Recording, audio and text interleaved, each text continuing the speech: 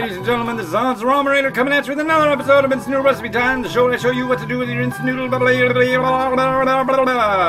today I've got something from Hong Kong. This is Sau Tao, made by Sun Shun Fook.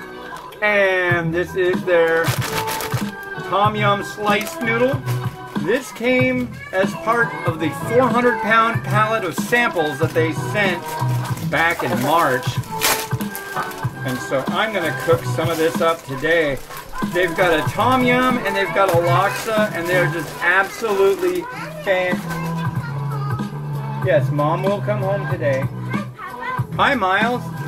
The children are accosting me, and not only that, we also have Matt Bella, famous author, on the phone. How's it going, Matt? Howdy, hey. How you doing? Fantastic, sir. I am currently making eggnog cheesecake cupcakes with graham cracker crust and cranberry topping. Cranberry? Yep. Wait. Go, go, go, go, go. Too noisy. Too noisy. Run away. Run away. There's sandwiches over there. Go get your sandwich. Mimi is not a fan of sandwiches. So you had a topic that you wanted to bring up for our friends watching. Oh, that was just a joke, just to let you know I was back from the store. Well, here, I'll let the people know. So, here's the noodle, by the way.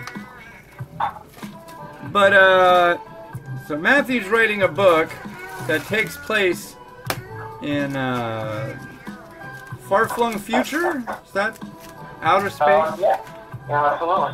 In space, in the future, and science fiction writer.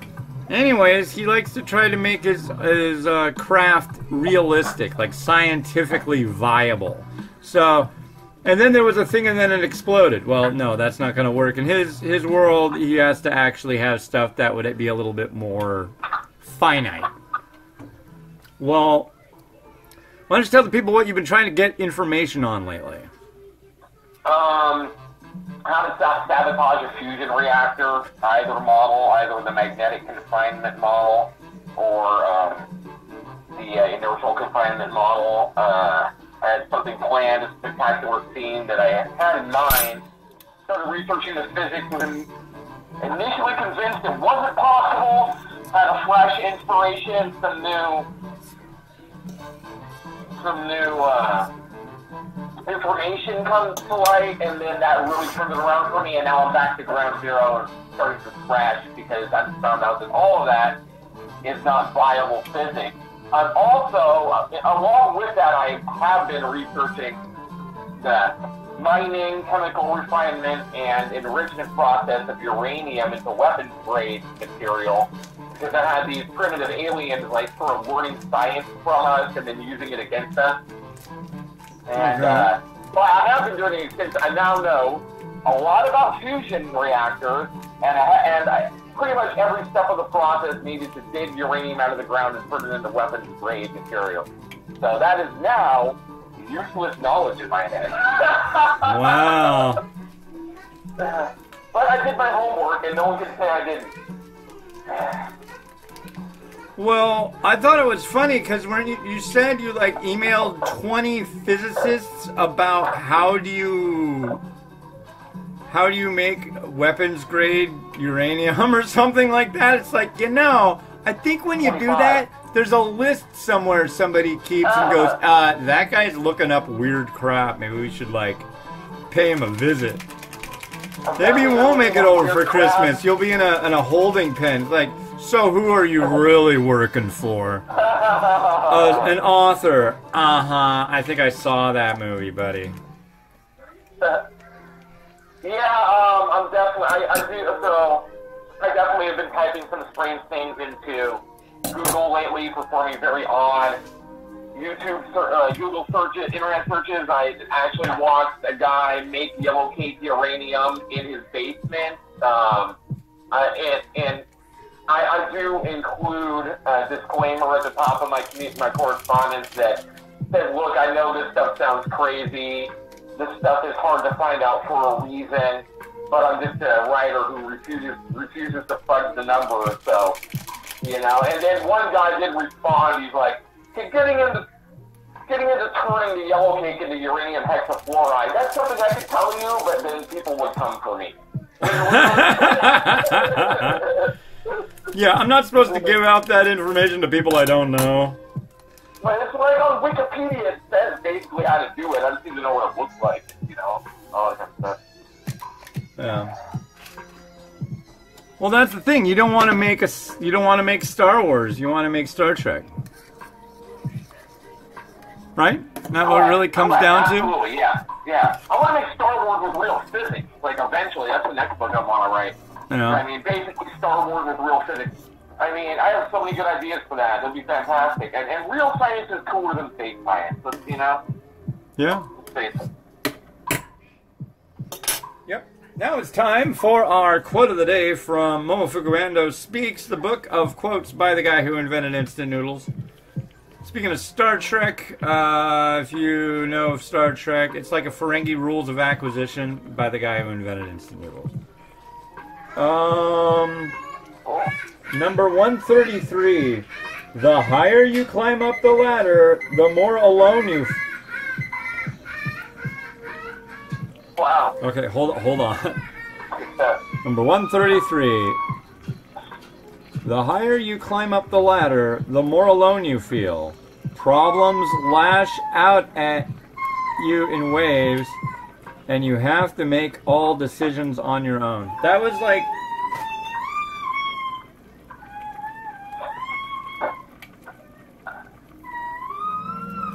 It's like, I made the decision I will not strangle my daughter. But...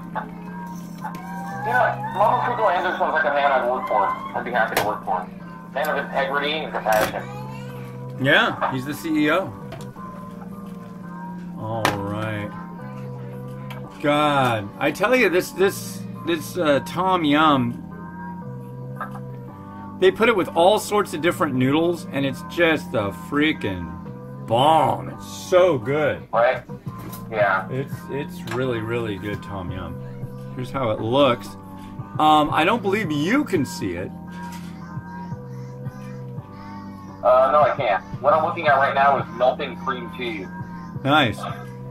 Yeah. It's funny. Mimi will be like Kit will be talking to somebody on the phone, like Mimi's grandma, and she'll be like, "Look, Grandma, see, my doll is pink." It's like, actually, the world doesn't work that way. Technology's not that good.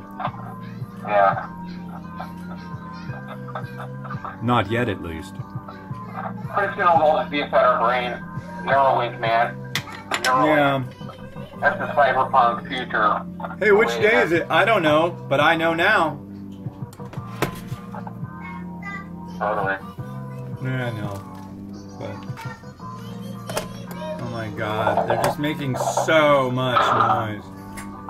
You know what I wanted to talk about is Mediterranean noodle toppings. Or is there anything like that? Is there any kind of recipe that has like, you know, olives, those Greek olives, and maybe like some falafel balls with it, or what would be accoutrement that would accompany Mediterranean ramen dish? Because like in Japan, Go. so you try to make noodles and you try to make ramen into a meal, right? Put some meat in there, eggs, you know, little thing tofu puffs.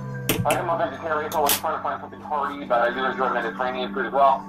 So, you know, I'm thinking like falafel balls instead of tofu puffs and possibly some olives in there or something. What do you think? You could. I think maybe you'd want to look into something like Maggi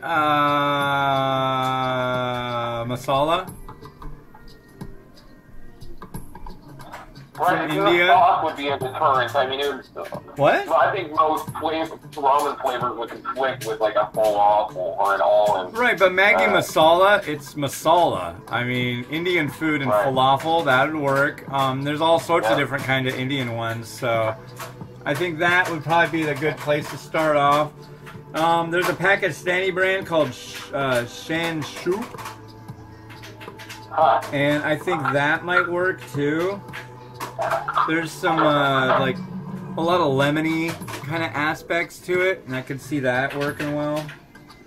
Alright.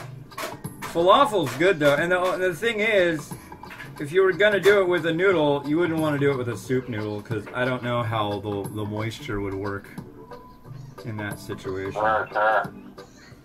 But everything's worth a try once, especially when you're dealing with ingredients that cost $5 for $1. So yeah, everything is worth a try once. I had somebody the other day going, well, you know, ramen isn't like 10 for $1 anymore. I'm like, no, it's 4 for $1. What's your point? It's like, technically, I believe it's actually cheaper than it used to be, but whatever. You can. I've had that's one of my favorite questions. Will I like this? It's like people want to go out and get some things. It's like, I don't know. Why don't you shell out the 33 cents it's going to cost you, and maybe you can find out yourself. I don't think if you're really in that dire of straits, you shouldn't be online looking into like what instant noodles to get. Maybe you should be looking into like your lifestyle and how it can change. Better yourself, other than your worry about spending 33 cents on noodles. I don't know. But hey, different strokes for different folks, ladies and gentlemen.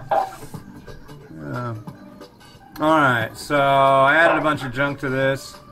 Let me put this up. You up for one last episode? He says yes. He's up for another episode. So, yeah, we're going to let Rotato go, and we'll be right back. You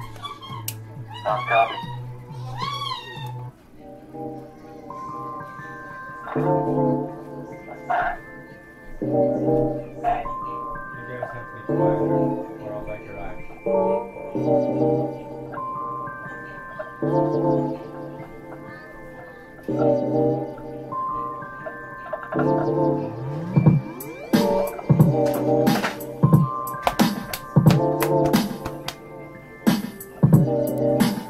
All right, awesome Tom Yum from Hong Kong there. The next one you'll see is going to be this top ramen soy sauce bowl. So stay tuned, like, subscribe, do all that good stuff. You know you want to. This has been Hans the Ramen Raider wishing you enjoyment of your noodles each and every day. Have a good one. Bye.